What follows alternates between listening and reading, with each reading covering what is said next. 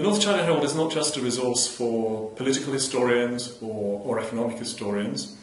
It has actually a tremendous variety of visual material within it. In its cartoons, and especially the cartoons of Sapper Joe, a wonderful white Russian refugee cartoonist who drew for the paper from the early mid-1920s until 1941. So it is a record of the visual, and in the 1930s it starts regularly to print photographs and has special photo supplements as well. So and many of those photographs are unique. They don't appear to survive anywhere else other than in the pages of the North China Herald. There are lots of records of exhibitions, of preparations for international exhibitions as well. So there's a wealth of cultural detail within the pages of the North China Herald as well.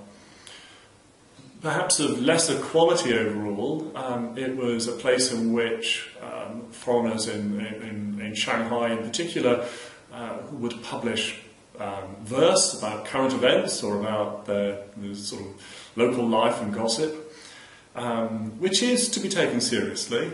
It's an interesting facet of the foreign world in China, and there is some fiction as well. So how foreigners in China imagined and represented the world they were living in is one of the areas from which the North China Herald can really help you explore in greater detail.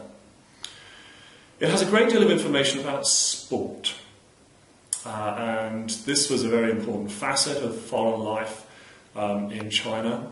Shanghai or Tianjin or Beijing stopped work for the autumn or the spring races, and there's a great deal of information in there about that, about the horse racing or about soccer and its development. But in all of these, it's not only always a record of foreign activities. Growing Chinese inculturation and adoption of foreign sports is something which is recorded in the pages of the North China Herald as well.